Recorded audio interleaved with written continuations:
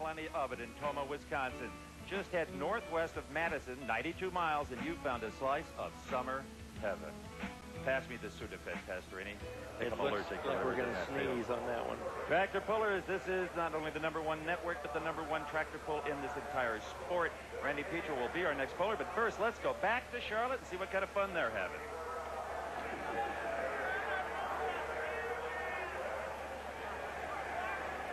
Hi. We really are paying a lot of attention. We really are. It's really cool. I mean, we are. We're Speak for yourself. I've actually been to some tractor pulls, okay? Have you? You been to a tractor Been to one. Was it cool? Did you like it? It was loud. It is But loud, very loud. But it is. It's very high tech. It's amazing how many. I can't figure out why they're saying turbines though. Aren't turbines something wearing your head? We'll figure all that out a little bit later, right? Yeah. We're gonna come back more of that great tractor pull action from Wisconsin coming up next year on Friday night's Motor Madness.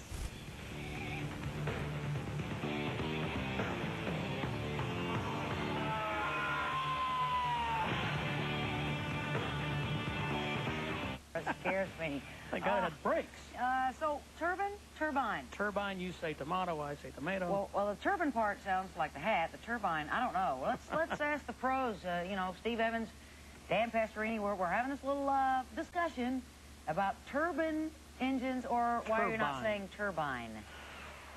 Well, I can tell you, Katie, they came out of Vietnam-era helicopters. One guy who I don't believe was in Vietnam, but he gets in an awful lot of trouble, is Tim Wilson. Where are you, Tim? Hey, I tell you, you can't have a tractor pull unless you pay the band, and I found one. I'm here with the director of the band, lead singer. What are you, the director, lead singer? You bet. You the one that gets the women here, Chip? Yeah. Chip Schrader, director of the Tomah High School Band. What are we going to play here, Chip? We're going to play the school fight song, Fight On for Tomah. I have requisitioned Barbara's French horn, so here we go. Start us up here, Chip. 156.8.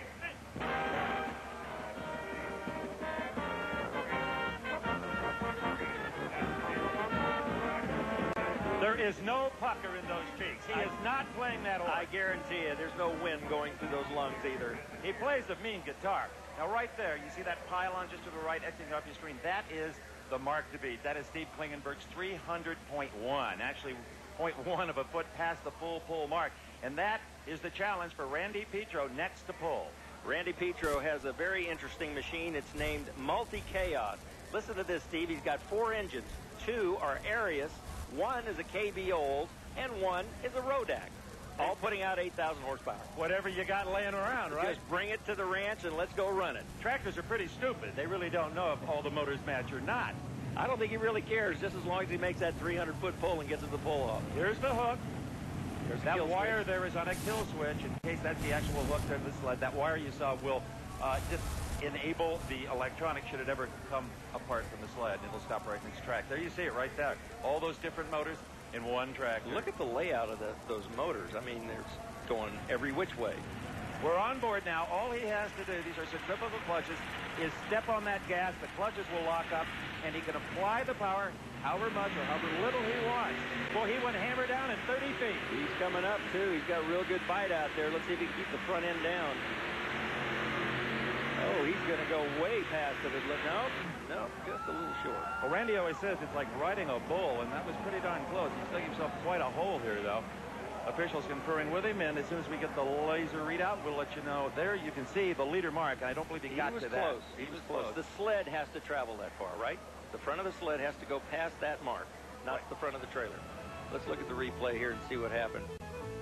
Great head-on shot, and here's where the balance is important. They got to, ooh, a little too high, maybe. Real too much by. What happened what came loose there on the bottom? I thought I saw something come between the rear axle there. I couldn't see, but he got a little sideways here and hard to steer when the wheels are up in the air. Here's the other angle. No, he's got real good bite, but look at that thing pull to the left. That torque is unbelievable. And as you see that box move forward on the sled, that's what brought him to a halt. That sled is the arch enemy. Randy Petro, 285.3, Bob Gerald. 285.3 feet, and Randy is getting that helmet off, and actually, Randy not looking at us, so looks like we're going to meet him around the backside here. 285 feet, and I don't know if you're going to be happy with that or not. Are you happy with that, Paul? Well, we rode the brakes the whole time. This tractor usually runs a lot better with this setup than that, but really, for as bad as we was on the brakes, it's not a bad run, but I think we could have got out there a little farther, but we probably even smell the brake. It's so hot. Well, that's a tough one for him because it doesn't look like he's going to make it into the pull-off, guys. He could possibly, if Art Arfons decides to pull again, that could be number 3. Don't forget, coming up, the heavy metal, the big rig pullers. That is the Blue Ox, an absolutely awesome machine with 4, count them, 4 turbochargers. I can't wait. We'll be back. And the cranberry bog you're looking at has itself been producing cranberries since 1936. It'll be flooded and harvested in September. And I don't know about you, but my kidneys feel better just being here. Funny, there's no turkeys around a cranberry sauce field. Kidneys. Yes, there is. He was holding a microphone. First the cheese, then the cranberries. That boy's whole career seems to be bogging down. You know, our next puller is going to be Gardner Stone, a legend. And after 3 years in retirement, the former champion is bringing back one of his most powerful tractors of the circuit, his 12,000 horsepower General Stage 4. Coming back after 3 years as a challenge, Gardner is eager to tackle.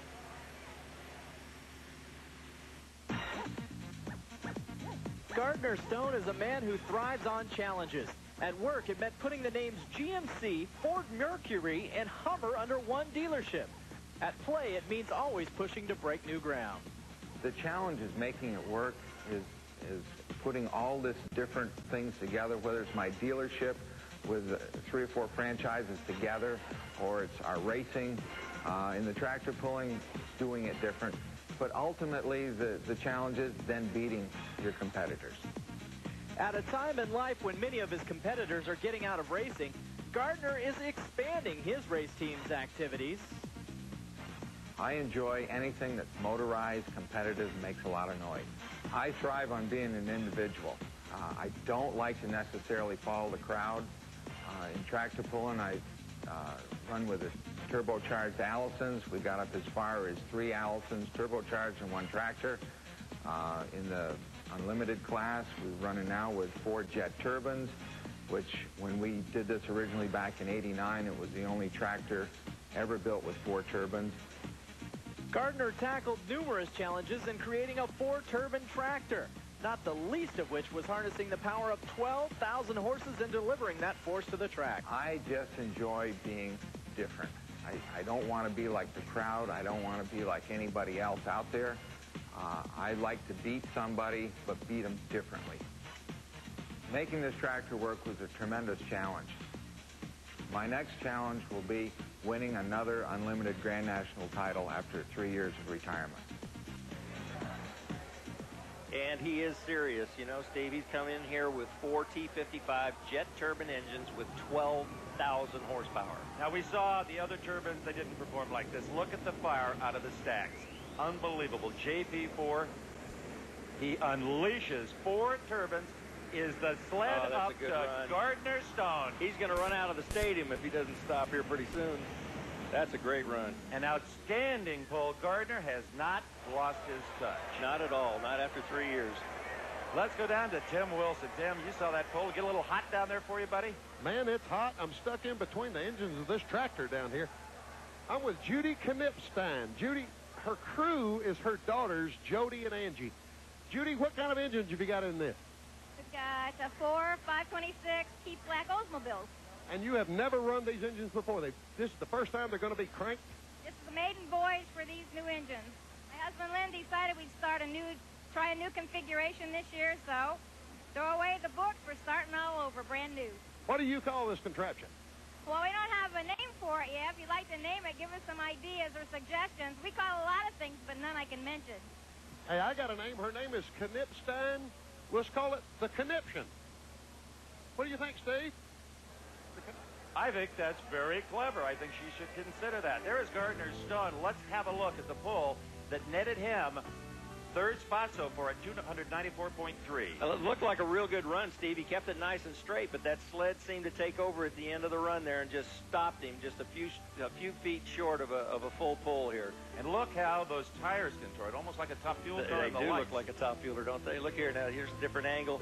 Nice and straight. The wheels are down. He must have gone back to the trailer over there and added a little more front weight to that thing. I think you're right, Bobby. You can tell Gardner he's 3rd for the pull-up at 294.3.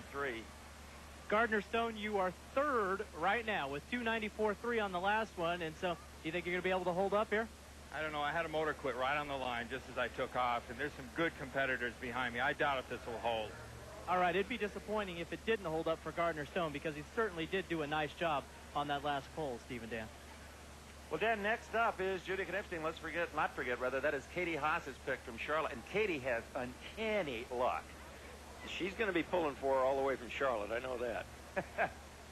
She was the first lady to win the Enderley pull-off, one of the biggest pulls in the sport back in 1996.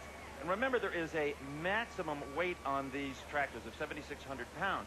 In any other form of motorsports, we deal with minimum weight. Here, that's true. You know, drag racing kind of killed me because I was always too much weight. I was too heavy. I couldn't drive those cars. But I might be able to make a comeback here in tractor pulling. Who knows? Weight is a distinct advantage. Okay, we are going to see Art Arfons. Let's remember that he was able to drop from being test puller down to number 6, so he will pull before Judy. Now, he had, 285.6 feet. Didn't like it. No. And it's a good thing, because had he taken that pull, he would not be in the pull-off as of this moment. No, he actually was still pulling at the end of his run, but he just was getting too far left and got out of line there. We've got the onboard camera here. We'll be able to see the fire up of these turbine engines here. But I guarantee you went back and must have added much more front-end weight on this thing to keep the front end down. Let's see if he can hook it up a little bit better this run. He's going to have to run well over 290 feet if he's going to make it into tonight's pull-off. I wonder if they can detune these motors like a V8. They can, actually. It's done with a fuel valve. How much fuel goes into the motor definitely determines how much power it will make. Sounds like a giant hairdryer, doesn't it? Sounds like the Cleveland Airport. Has he got some problems? Checking his instrumentation, looking down. Got a little fire there. These things aren't easy to start, especially after they get heated up a little bit. They need to cool down to fire them up, so he might not have had enough time in between runs here to get the time to cool it. The biggest advantage to owning one of these turbines is low maintenance. The only problem they really experience, and you see it in the unlimited hydroplanes as well, is what they call a compressor stall. They get a compressor stall in them. Sometimes they get a little erosion and corrosion on their vane blades, but they're pretty dependable engines. Mm-hmm. You noted the big plexiglass discs on the back wheels, always a showman. You know, Art, I'm sure, wants to win this. He just celebrated on June 14th his golden anniversary. And the only man to survive a 600-plus mile-an-hour crash on the Bonneville Salt Flats. He's got a simple approach. His strategy is go further than anyone else. And his daughter, yeah, absolutely. His daughter Dusty is the crew chief on this tractor. She also has her own machine that will be competing later in the weekend. Only has 2 turbines in it. Yeah, it's just a small little baby. Yeah. In fact, she just had a baby and got back on the tour. That's right. She's been off the circuit for a while. They're giving Arfon some time to get set. He deserves it. Normally, they will favor the inside of the lane, just the way this particular piece of property drains. But here we see Arfon's pretty much right in the center. I guess you'd have to call Art the big daddy of the tractor pulls, wouldn't you? Absolutely. He's got too many racing trophies to win. He's got something wrong there. It doesn't look right. A little smoke coming out of it between the housing. And he's concerned about it. He is looking at the heat indicators on those turbines, and it's very obvious that Art Arfons has a problem. Let's hope that one of the most well-liked men in this sport can make it go. It looks like he's going to the throttle now. He is off. Smoke and all. There he goes. Look at them. There's a shot you won't see every day. That is a full pull there, sir, and more. He took that rascal right out the back door. The crowd here in Tomah, Wisconsin loves it. Congratulations, Grandpa. We'll be back for more from Wisconsin after this.